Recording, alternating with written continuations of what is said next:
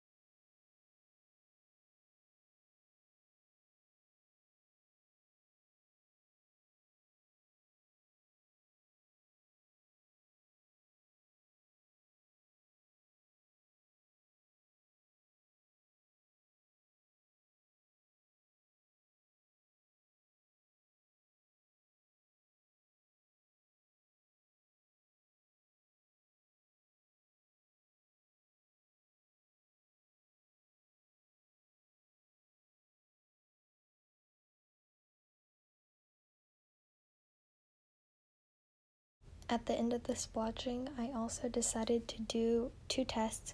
So first I decided to see if it would blend, and then I tried lifting it with a towel, which worked pretty well. And I also wanted to see if it would work well with the wet on wet technique.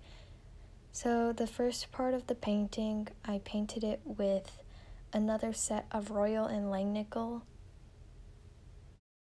So using the new watercolor set, I'm painting these birch trees, and it's in this like snowy cabin painting, and I've already painted the rest.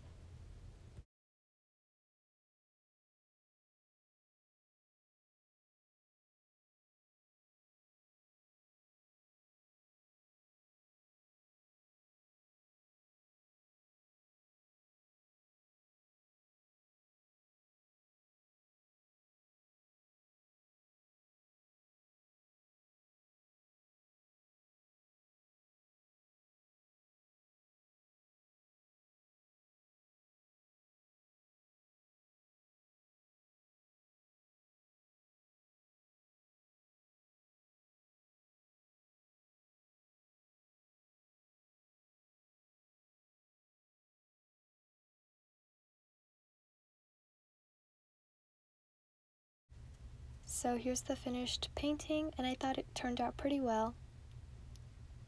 And I have some extra notes I wanted to talk about.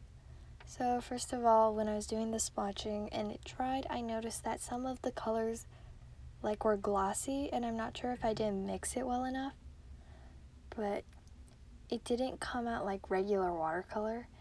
And something else is the color palette.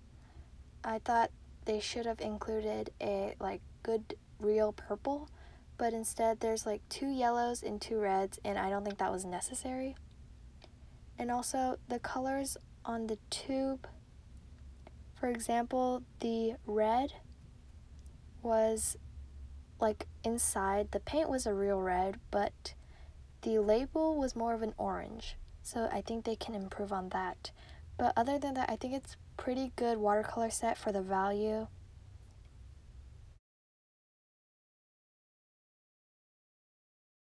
I hope you guys liked this video. Make sure to like, sub, and see you guys next time. Bye!